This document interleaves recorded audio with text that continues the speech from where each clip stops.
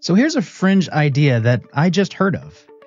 In 1912, Alfred Wegener, a meteorologist that proposed that the Earth's continents were once joined together and had actually drifted apart, he pointed to the jigsaw puzzle fit of continents like South America and Africa, and also the existence of fossils and geological formations on a widely separated landmass. And here's why it was actually dismissed. At the time, the scientific community largely ridiculed the idea because Wegener could not propose a plausible mechanism.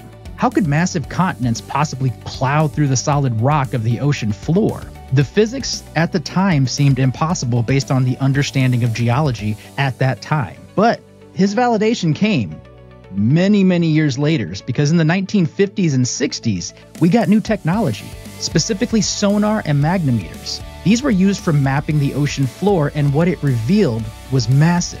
You saw underwater mountain ranges, mid-ocean ridges, and deep trenches. Scientists discovered sea floors that were spreading, realizing that the ocean floor itself was moving. It was actually carrying the continents with it. And this provided the missing mechanism leading to the modern theory of plate tectonics. So a crazy fringe idea took many years to become scientific fact.